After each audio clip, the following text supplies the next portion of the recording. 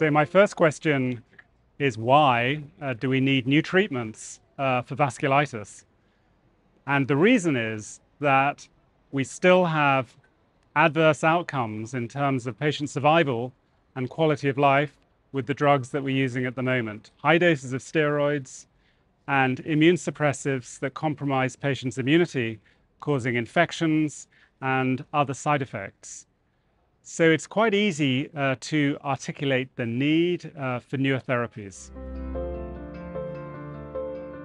The next question is, what is going on now in terms of developing new therapies for vasculitis?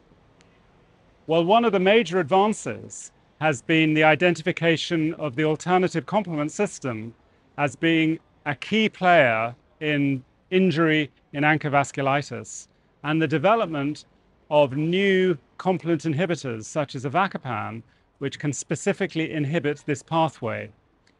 This drug has gone through successful phase 2 and phase 3 programs and is now licensed in Europe and will very soon be available to doctors in Europe to treat patients.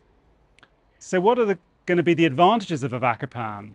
Well, it's going to be the first time that patients can be treated without use of steroids, sparing them from the whole range of steroid-related complications. But in addition, avacopan seems to enhance recovery of kidney function in the many vasculitis patients who present with severe kidney injury. An unexplained result from the avacopan program was the positive effect on quality of life.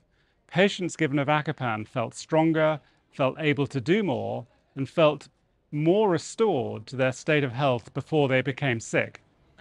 We really do not understand why this improved quality of life is occurring, but it's stimulating quite a bit of research in this area. The final question is, what should we be looking at in terms of new treatments in the future?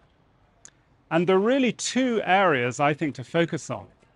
One is treatments that can be given almost before the disease has started, because we often identify patients on the basis of blood tests who are at the very early stages of disease or who indeed are before disease has emerged. Can we develop a safe therapy that will stop them developing severe inflammatory disease?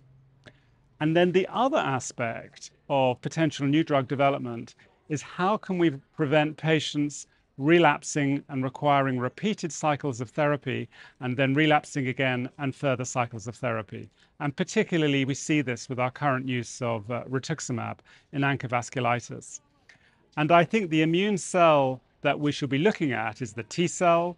We think the T cell is the driver of this chronic relapsing disease.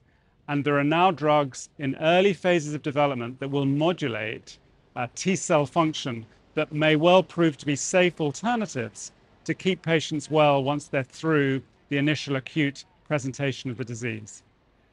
So in summary, things are changing quite fast. This is an exciting time, and especially from the point of view of our patients, they can look forward to better options and better outcomes in the future.